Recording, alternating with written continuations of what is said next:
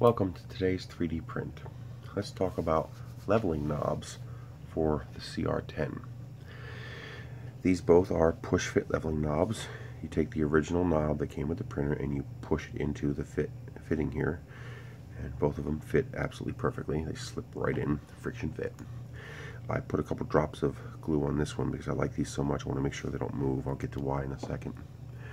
This is the original one I tried. This is by Bokix. It's thing number 2350483. There's nothing wrong with these. It's just they don't do what I want them to do. They're too small. Even these are too small, and they're too hard to turn.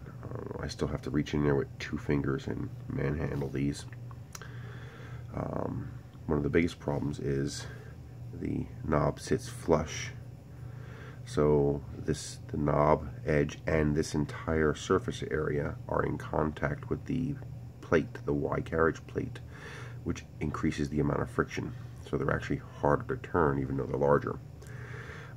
These, on the other hand, the ones I'm using now, this is by Valstrath. It's thing number 2408748, the ultimate leveling knob attachment. These things are gigantic and they look freaking cool. They printed absolutely beautifully, not even a single fiber of plastic out of place. But these do something a little different. If you look closely, you can see that the knob actually extends beyond the printed part.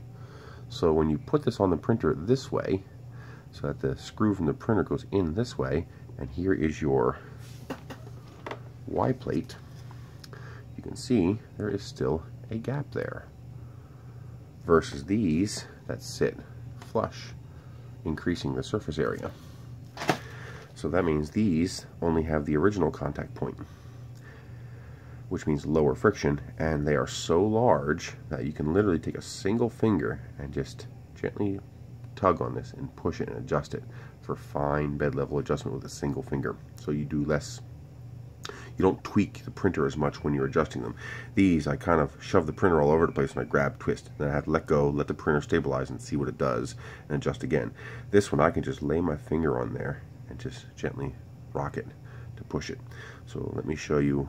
This one I didn't put on the printer yet because I want to show you what it looks like. So let me show you the ones I did install. Hold on one moment. So here it is on the printer. I've already adjusted these.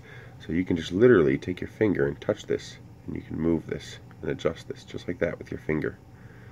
And you can see I'm not moving the bed. It's not being tweaked. Very, very easy. So I can just reach in here with a finger and adjust this just like that. Very, very cool. I love this. And installation is, of course, crazy easy. You just spin them on.